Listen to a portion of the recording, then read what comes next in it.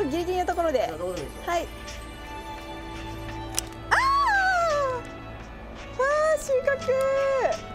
重たい。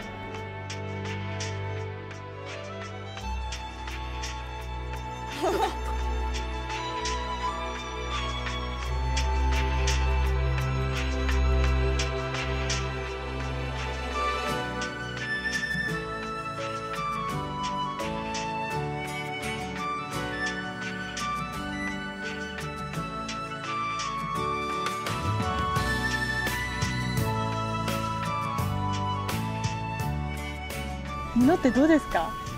実ってまあ今年も天候が良かったのか、僕らも結構必死でやった分、まあ成果が出て、上出来って言ったら船の人も怒られて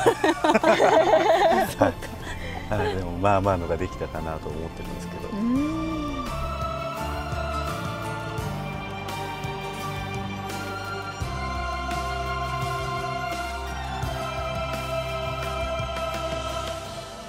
僕はもともと料理してて、料理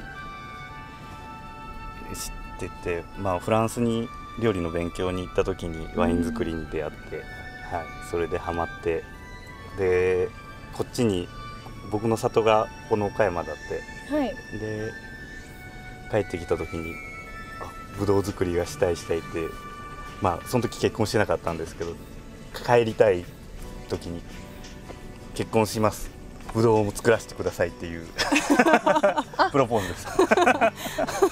奥さんは岡山出身なんですか？私は大阪出身。大阪出身なんですか？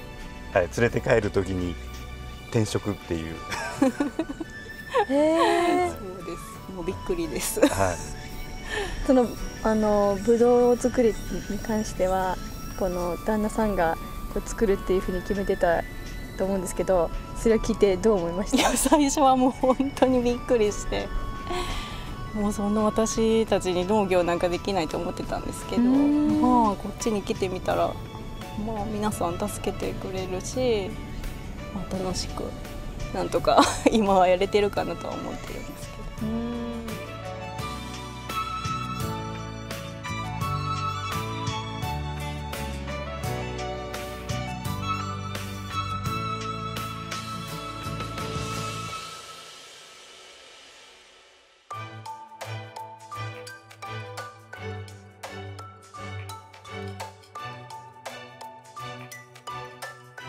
わあ、綺麗。